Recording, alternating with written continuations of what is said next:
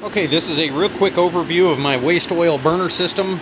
Right now it's still in a very rough state, but I thought I would post a update of it running for everybody. Okay, what I have is just a Arduino Pro Mini. If I can get this to focus.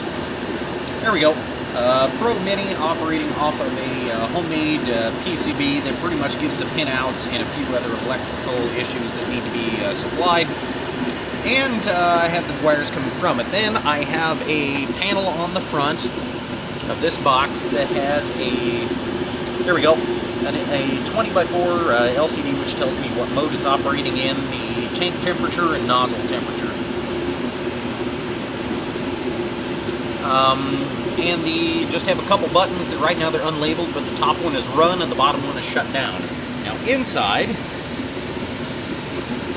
have a couple solid-state relays, SSRs, a 5-volt and a 12-volt source, and a bank of 4 relays.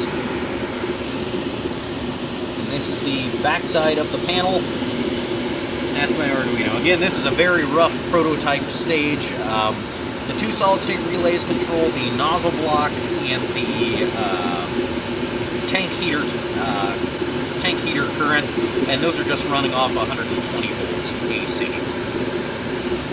Okay, moving along. I have, for the oil delivery system, I have a pressurized old propane tank. I've pressurized to 15 pounds, and that runs into, see if I can move everything here, it runs into a electronic hydraulic valve. This is a little overkill for the pressures involved. I just have it at 10 psi to feed the oil in. But that clicks on and clicks off, and I'll show you the float switch here in a minute. Runs through a filter housing that I made. Get everything moved here. I just used a Fram PH8 filter. It's got I believe it's a 3/4 by 16 thread, if I remember right, or a 3/4 by 20. I can't quite remember. But anyway, it's just a filter housing, and then the oil out goes along here and goes into my float tank. Now, on my float tank, just a couple pieces of pipe with an in and an out, and there's a water heater element in the bottom of it, which again is way overkill for what we need. Really, a little 200 watt heater, cartridge heater with some fins on it would work, but I got the water heater element in it, and the smallest one I could get was, I think, 1200 watts. Again, it's way overkill for what we need. Then on the inside, there's a little float switch. It's just a Hall effect plastic float switch. And then I have my thermal probe that goes down inside, which is the wire up in front. Now, the tank temperature, 95 degrees, is measured by a DS18V20 waterproof sensor, and that's the wire going in the front.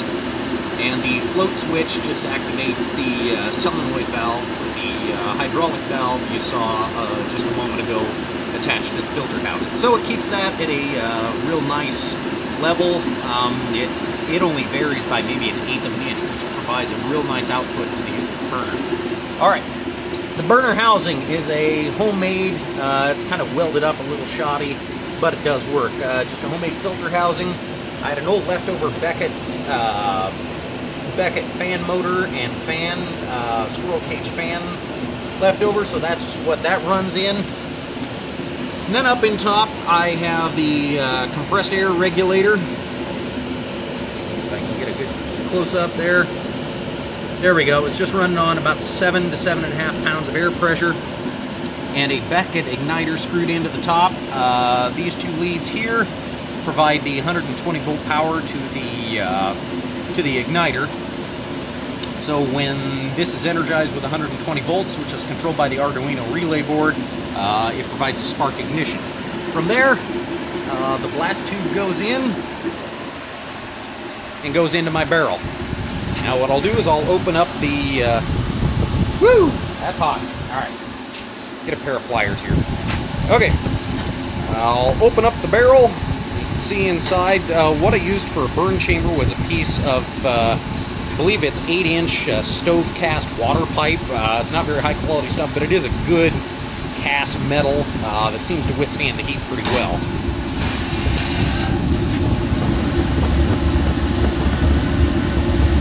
And I just have the vent on the, there's the inlet, and then vents down inside of those blocks, and then blast the bottom of the barrel. From there, the hot gases go up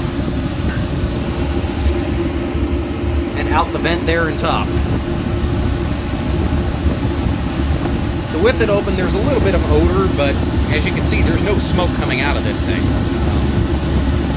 Extremely clean burn. So right now we're burning about a ½ gallon an hour, which is not all that much. For the heat that's coming off of this barrel, it's not a whole lot of oil being used for the heat that's being thrown out. Going around it, I just have a old squirrel cage fan. If you can see it down there, just an old squirrel cage fan with a half-horse motor. It's out of an old furnace. It blows around the barrel. There we go. It just blows up and around the barrel and extracts some more of the heat. And then I just have the vent going right outside, just straight out the window. So anyway, that's an overview. I can disassemble this thing and show everybody how the nozzle block and the Hago siphon nozzle work, to kind of give you an idea of how the whole thing works. And but that'll be for a later video. As of right now, this is the thing in operation, and I'll at a later time go through the whole startup and preheat procedure and the modes of operation that are involved in it. Anyway, I hope this answers a few of the questions. I will post updates here in the next couple days on the operation of it. Thanks a lot.